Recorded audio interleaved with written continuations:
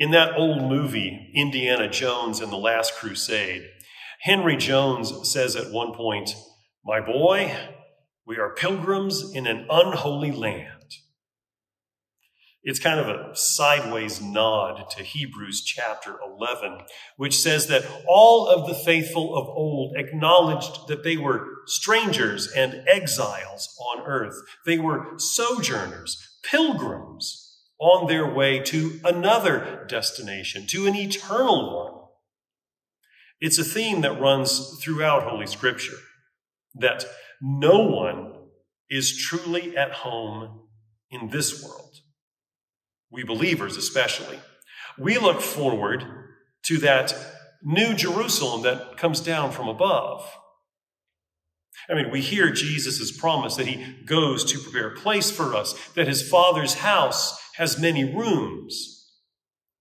And it all sounds so grand and so glorious. But is that for you? You're not sure that you really want anything to do with all of that grandeur. There was a running theme in popular music some years ago that said, essentially, if heaven isn't just like my favorite place on earth, then I don't want to be there. Because you see, we doubt God's promises, that he has what is best for you in mind. You doubt that God truly knows just how your life really is. You doubt that he could ever come up with an eternity that would fit your needs.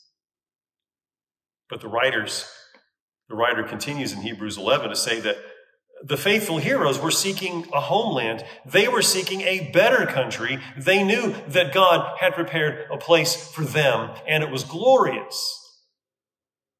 Well, that's all well and good for them, right? They had no idea how good life on earth could be. I mean, air conditioning, streaming video, DoorDash. What more could you want? And that's exactly the point. What more could you want? Why not everything that God promises? Why not forever with angels and archangels and all the company of heaven? Why not an eternal and unending feast of celebration and joy? So don't doubt the Lord's promises for you. And when you do, stop, take a breath, and let him speak to you once again of his promises and his love for you, made sure in Jesus. That the blood of Christ, which covers you in baptism, is the promise and the key that opens this inexplicably wonderful eternity to you.